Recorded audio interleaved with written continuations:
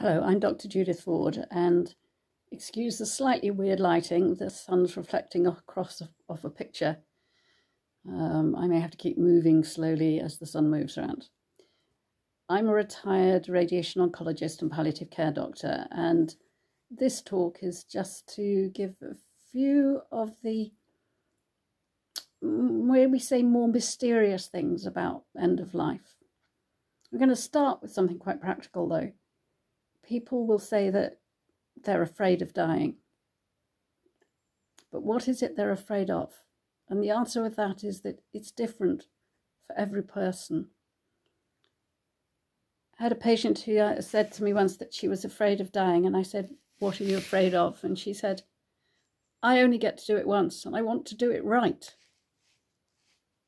So I took her in my arms and said, "Don't worry, it comes naturally," which it does.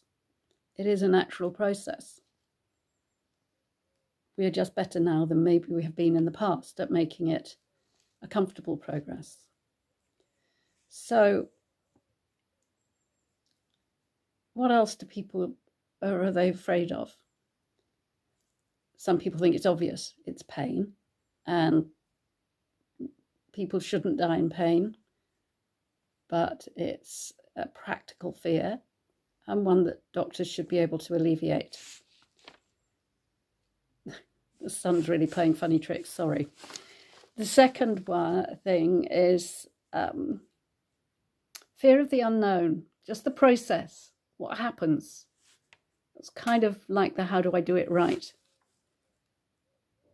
But it is a fear of the unknown, and that can go deeper. There can be a fear of the unknown behind death.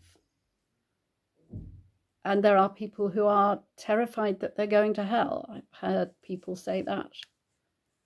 So there are fears of the process, fears of what's behind, fears of pain, fears of indignity, fears of losing control, fears of not being your own self. And so if somebody says they're afraid of dying, don't say, "Yes, of course, we understand." You don't, unless you know a lot more about what they are in practice afraid of. Certainly loss of control can be something that people find very hard. They also get very picky. So my own father had a brain tumour, and he was bedbound, and he couldn't control very much in his life, even if he had the remote control for the TV, but he'd get it mixed up with the call button to get my mum or I to help him.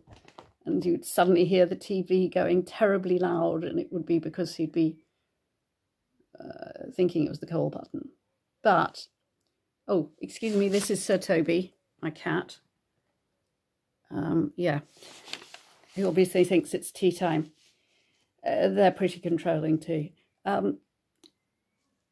Anyway, my father, if you brought him his tray with his food on without his salt and pepper, which he'd been reverting to his French and was calling condiments, he would say, "Where are my condiments?"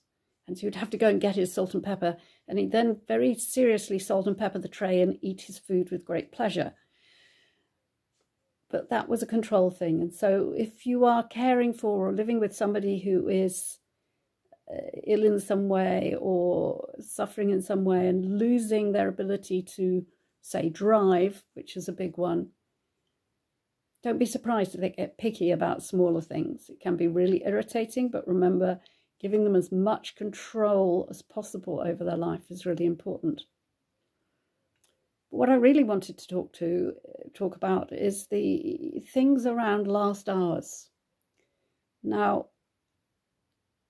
it's almost impossible to say when somebody's going to die, even in the last 24 hours. I would say to people, I think they're going to pass tonight, but there's probably a 50% chance they'll sit up and ask for breakfast in the morning. And indeed, I said that to one woman, and in the morning she said another thing that I've said to people that's sometimes important is that you need to give permission. You need to say, it's okay to go if you're ready. And, even if people are unconscious, that's just need to say, we'll be all right. because people who are dying sometimes are hanging on for the people around them. And anyway, she said this to her husband in the morning, and he looked at her and he said, can we discuss this after breakfast? Now, he was about the colour of the collar of my fleece here. It was a nasty shade of blue, but he ate a hearty breakfast and died peacefully in the afternoon. There is no real predicting, and people will do it in their own way. This reminds me of a patient I had in New Zealand who loved the horse racing, and he and the family, we knew he was near the end of his life, and the family and he were sitting watching the horse racing on the TV, and they suddenly looked round and found he'd died. We all thought this was wonderful. He'd died at a point that was good for him. So there's the need to give permission sometimes. Sometimes there's need to give the family permission to let go. So we had one patient where the daughter actually needed to go and talk to her completely unconscious father and say sorry for something and make something right. No idea what it was, but that helped the family let go. I had a patient who wasn't dying, and the family, well, all at sixes and sevens, it's often families that are the problem. The patients know a lot more about what's happening to them because their body tells them. So I had about an hour and a half's family meeting with this family, and at the end of it, they were all on the page, and they understood their relative was dying, and they were at peace with it. And they went back in, and they sat round the bed, and then they'd have to go and get a cup of tea in the cafeteria, and she died peacefully while they were out of the room.